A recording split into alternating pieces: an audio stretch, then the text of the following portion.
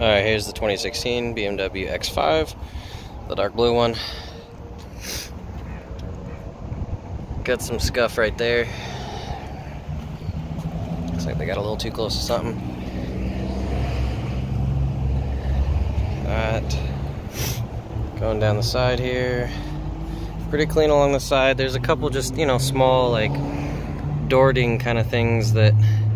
This is the only one that's actually into the paint itself. These two would buff out.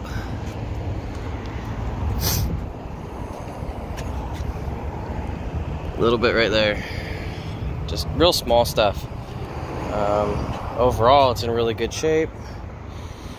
You get to the back side here. So, looks like right here you've got a bunch of paint cracking and some damage. So it looks like maybe this was hit just lightly but hard enough to start cracking some of the paint back there, so you can see that.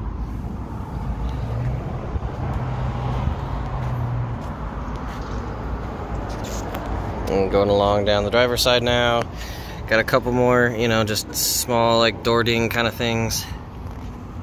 Got one down here that's a little bit bigger, a little more noticeable on that.